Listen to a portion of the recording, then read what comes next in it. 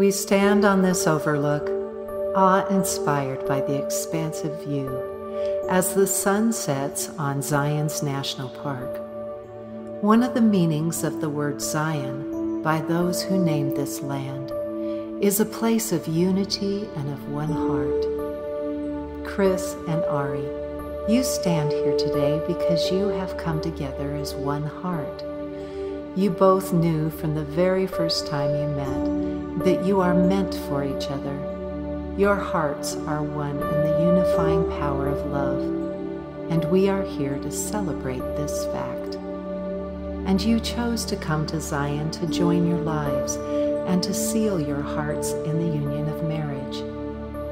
And the union between two people, celebrated with a ceremony, is as old as civilization itself. Marriage in some form or another is found in nearly every religion, culture, and society. Matrimony is an institution that has stood the test of time, and yet is ever evolving as we as human beings evolve. What we as humans have come to recognize is that a sense of belonging is a fundamental need. To be embraced for who we are, cherished for our uniqueness, and called beloved by another. Love needs no translation. It is the great unifier. Love warms your hearts, and it's what sparkles in each other's eyes when you look at each other. Love is the glue that binds you.